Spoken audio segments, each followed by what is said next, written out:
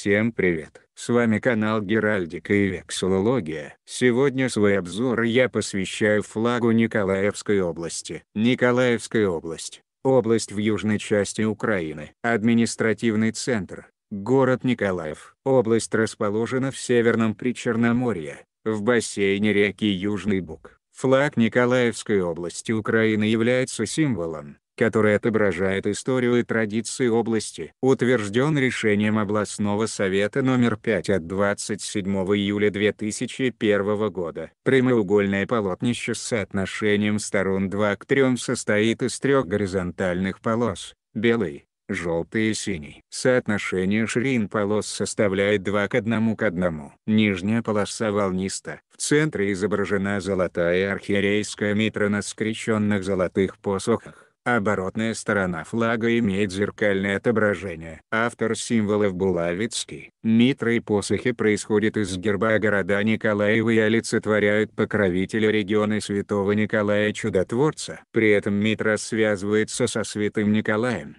а посохи – элементы, соотносящиеся со святым Григорием. Всем спасибо за внимание. Подписывайтесь на канал. До скорых встреч!